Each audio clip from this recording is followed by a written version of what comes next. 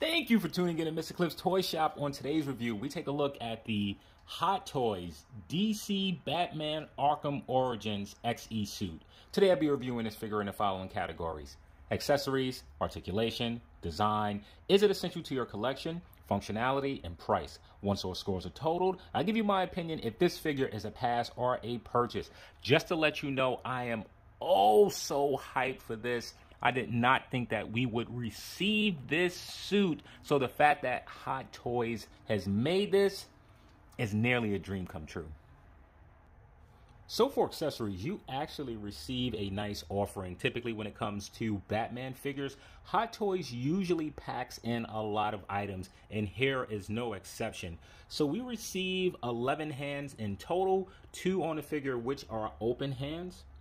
Now, I think my last video quality wasn't that great. Hopefully it's not the case here, but just taking a look at the hands, I think that's too much light. All right, so just minimize the lighting. Hopefully this is a little bit better. Hands look particularly good. You have some metal here. This part here, which is supposed to be like thermal heating, we'll talk about that a little bit later. But then you also have some texturing in between the fingers, if you can see those small details, sort of hexagon shape. Really like that. And even in the hand itself, you have the little orange spot right there. Going over to Batman accessories, you have a grappling hook. I want to say that we've seen this before. If you have the Batman Arkham Knight figure, the Prestige version, or the Batman Beyond figure, I believe that item came with them.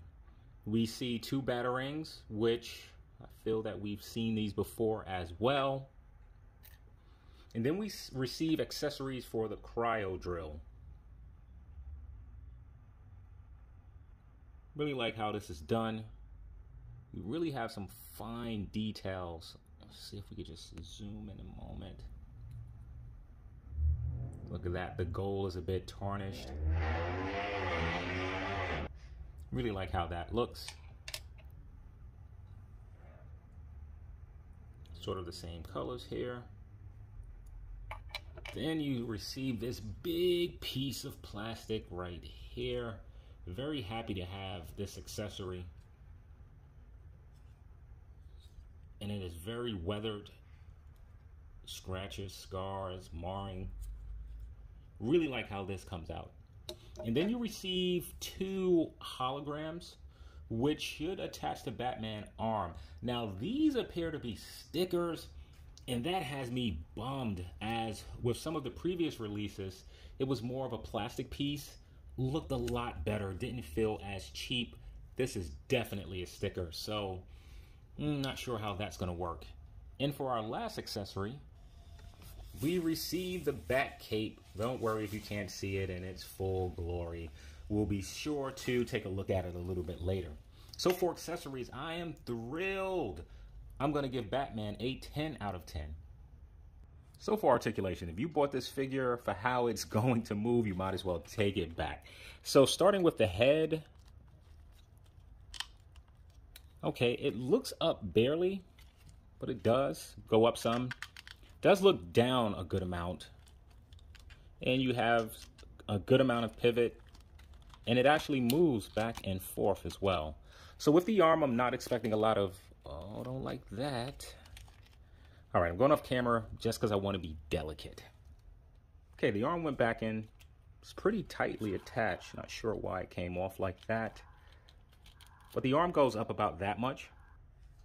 I'm not sure how much rotation you're going to get on this. Actually, it rotates all the way around. Okay. Now, a lot of pieces here move, such as this, so I may not be able to tell you if there is an upper bicep cut.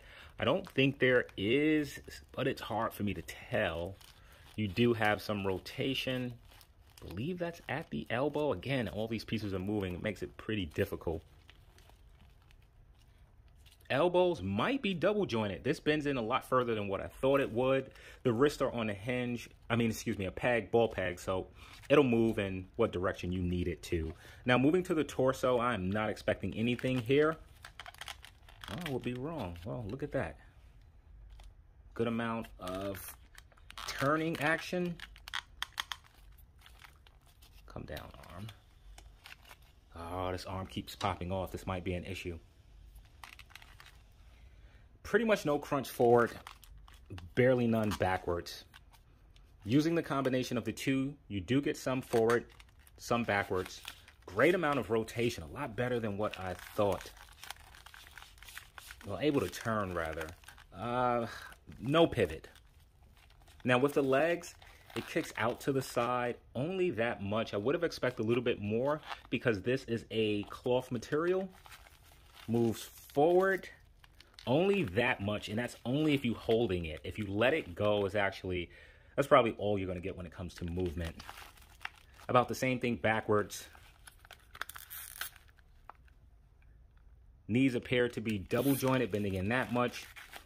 Very hard for me to say where the rotation is as the exoskeleton moves, as well as the knee pads. Down to the foot, it does rotate. Goes down that much, up that much, and it tilts that much to the outside as well as to the inside. Not sure if we try to kick the legs out to the side, but there you go. So for articulation, it's about what I expected. The head actually moves a bit better than I thought, and you actually get more range in the torso area than what I thought that you would. The legs are very restricted. I'm a little bit surprised being that we have this cloth material here. So for overall articulation, I'm going to give Batman a 6 out of 10. So for design, first let's take a look at Batman from afar, and then let's go ahead and zoom in so that we can capture all of these details. So first, looking at the helmet, I just love the way that this looks.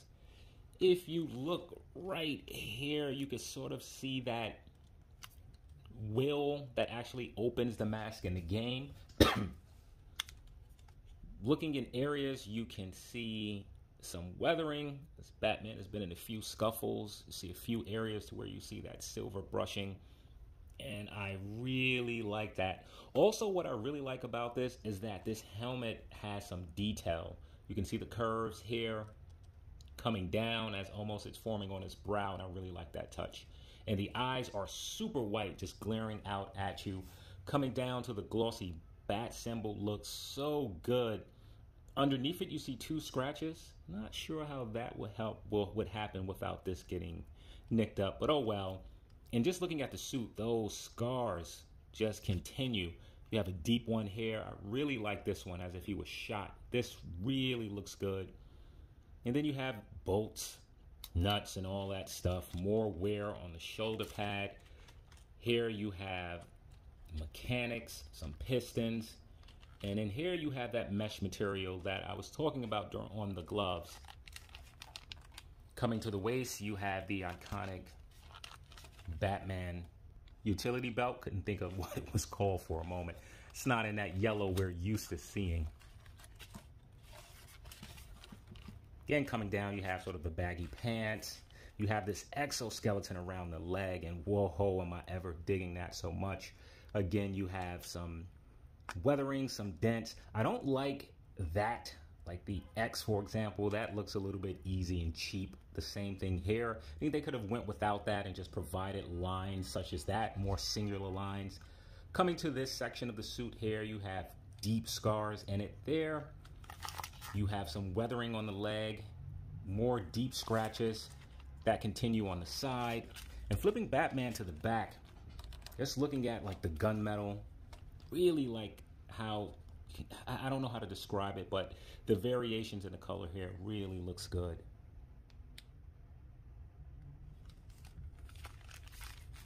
Didn't mention the feet, but you have the claws. The same thing here. And they're very shiny silver. And on his hands, you have some more shiny areas as well. Now to my gripe, really my only gripe.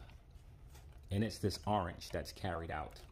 So in the game, this is supposed to be thermal heat. Think about if you have a electric radiator at the house, and when it gets hot, the metal materials start to look like this. This is what this should have been. Unfortunately, looking here, this was simply painted on. This should have either been some sort of light up feature, which would have been great, or possibly some clear plastic hair with some orange fluid, maybe glow in the dark running through it. Now, what's odd, looking at his pants, right, the fabric, the orange on this is actually way more vibrant than the orange hair and there, which actually surprised me a bit because this is fabric. Moving to his arms, you see the same thing. All of this should have that glowing feature. So I'm a bit disappointed that that wasn't done in a better way. Looking underneath the knees, you can see that again. And now I guess we're going to zoom out just a little bit. So it is not the worst thing, but I still think Hot Toys could have found a way to do it better. Definitely should have at least been glow in the dark. So for design, there's no doubt this figure would have been a 10 out of 10. However, I am deducting points for the painted on orange. The question is how many points to deduct. Technically, I can take one off for the arms, one off for the torso, one off for the legs. So for overall design, I'm going to give Batman an 8 out of 10. So is the Batman XE suit essential to your collection? The XE suit stands for Extreme Environment Batsuit. This batsuit helps Batman in extreme environments, as you can see, mainly cold environments, and is used in a few sequences in the Batman Origin games with Mr. Freeze. By wearing the Batman XE suit, Batman does gain access to new heat-based equipment, such as thermal-charged batarangs, heat-based takedowns, thermal gloves, and the cryo drill. Outside of the small sequences with Mr. Freeze, I can't think of really another time to where this suit was used. So as far as toy options, I combed far and wide. I found some statues, but as far as action figures, this is the only one that I can find that resembles this. There are several other Batman suits, but they don't look like this one. So as far as being essential to your collection, I'm going to give Batman a 6 out of 10. So for functionality, the suit clearly passes the stand test. I'm simply holding it because it's on an unstable or unflat. Unflat? Non-flat. Stand, and I don't want this figure to topple over. So with functionality, I think a good place to start would be the shoulder joints. Let's just zoom in a little bit. So I really like the engineering here. A lot of companies are doing this. The shoulder joint is actually attached to the arm, and it can actually move, right? So as you lift the arm, it can go or get as much range as possible. And to hide that gappage, you can actually place it over there. So really like that. I also like the fact that we have soft goods underneath the bits of armor and additional layering. You have that soft goods here, the pants here, also down on the legs as well. Now, what I don't like is the fact that we have soft goods, but we're still only able to capture that much range. That is extremely disappointing, and I have no idea why this is so limiting. As you can see, this flexes as well as this piece flexes, and here this is on a band, so we should have more range, especially within these legs. When handling this figure, certainly be careful with the points. They are very sharp, and with some pressure, this will absolutely snap. The same can be said for these below. They are not die cast. If you're wondering, none of this figure is die cast. I would have loved if we had some areas that were die cast, such as this, parts of the gauntlet, definitely the shoulder pads, and no question the exoskeleton. All right, let's turn the figure to the back. If you look here, you have 4 holes. Let's put these arms down. And the reason that we have those holes, who would Batman be without a cape? So with the cape, you have 4 prongs, which should just tap in very easily. Make sure that it's all lined up. It's lined up. There we go. And it's up to you to decide whether you want him excuse me, with the cape or not. Okay, so with the cape, I did not think that we had a bendy wire. There is. It runs in the front of the cape. And if you can see me bending it out, it does, both sides. But the bendy wire ends right at the bottom, so you're unable to bend any of this. I think that the bendy wire should have went all around the cape.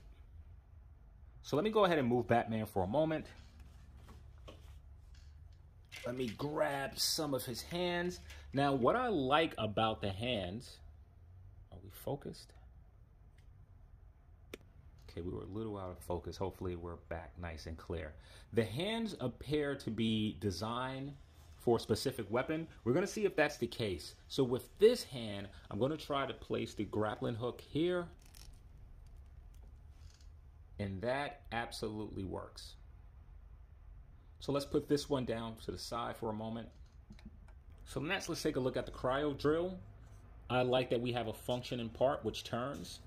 This is pretty important as it has a plug-in. So you want to make sure that the opening with the two holes is facing upwards. Now, for the two accessories that come with this, we're going to use the taller one first. Don't remember which way it's supposed to go, but maybe depending on how it fits, it'll give you an idea. So there we go. So with the shorter attachment, I will put it in momentarily. Well, I guess I can do it. I just want to see how Batman holds this cryo drill. But let's go ahead and throw in the second accessory.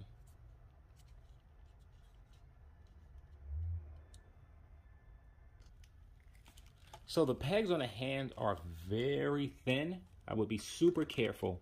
So we're going to plug this in. I was expecting this part to get in the way, but it doesn't. And here you are with your grappling hook. Oh, that actually detaches. Cool.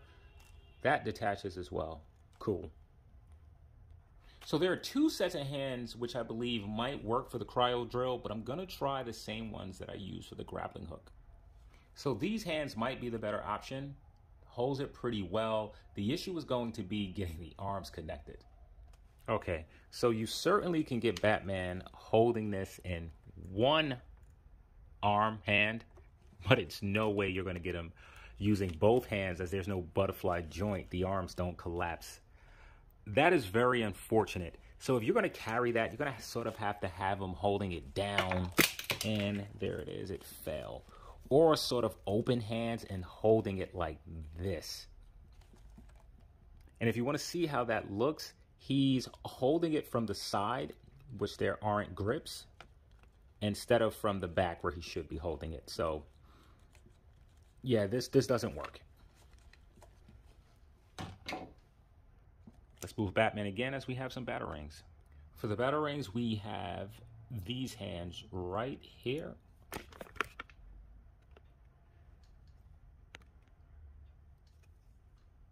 Simply gonna slide the thin batarang there. Holds that pretty good. That batarang just looks so small within his hand, but he holds it pretty good. All right, and there's also one accessory that I did not show. Hopefully I can find it.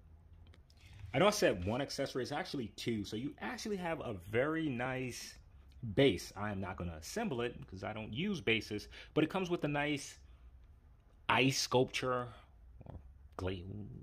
Comes with a nice ice something. So for those of you that are interested, you do have that. So here's a piece that I did not show earlier. This is for the sticker, which attaches to Batman arm, or it should. That's what it does with the Origins Arkham Knight version. Let's see how this works. Okay, so I have the Sideshow exclusive, which comes with two stickers. I don't know which one is the exclusive, but I'm very unhappy with this. So what you have to do is remove the sticker and attach it here. Doesn't that suck? Wouldn't it have been much better to have this as a cutout without the yellow edges? That way you can just slip it in the background. So how do you use the two that can't be interchangeable? The moment you remove one, the sticker loses its adhesive and it's no longer functional. That's a loss. So here it is attached, not perfect. Lines could go up, miss the line a little bit here. I'm gonna have to live with that. If you want to see how Batman holds it, there it is. If you're able to get the one that came with the Arkham Knight, that is a much better version than this one here. Okay, so for functionality, I'll certainly be deducting some points. One, he cannot hold the cryo drill, excuse me. I'll also be deducting points for this sticker accessory. This should have been done better. They had the technology already. Why not just use it? So for overall functionality, I'll be giving Batman a 7 out of 10. So for pricing, the Batman XE suit comes in at a whopping $375. Add in taxes, add in shipping, you're looking at a price point of roughly $435. So now, is the Batman XE suit worth the price of admission? Well, let's see what he comes with. In terms of accessories, you receive a whole lot. You receive some great Batman gadgets, the Batarangs, several pair of hands, the cryo drill, which is an excellent piece, as well as some accessories which attach to that, which really makes that cryo drill stand out. Not that I'm deducting points, but one accessory that I wouldn't mind seeing if we had an additional head with that open mask feature, or if this mask was functional and could open. Now, my two gripes on the pricing. One is not having a light up feature, at least in the chest area. That would have really brought that thermal feature to life. Next one is that this figure is almost Iron Man price. However, it has none of the die cast. We should have seen some die cast components within this suit, especially the exoskeleton. It did not have to be every single piece of the suit, but I would have elected for the head, the shoulder pads, the gauntlets, and again, the exoskeleton, and maybe even the shins. So for pricing, I think this figure should have been around that $285 to $305 price mark. So I'm going to give this figure a 7 out of 10 for pricing. That should give the Batman XE suit an overall cliff score of. So now, is this figure a pass or a purchase? So if you saw any of my most wanted videos, you know that this was up there. I didn't think this was something that we would actually get. I actually wrote Jazz Inc. to see if they would be interested in building this, because I didn't think it was any other way of getting this suit. So the fact that this suit is widely available, you can go online and get it. Oh!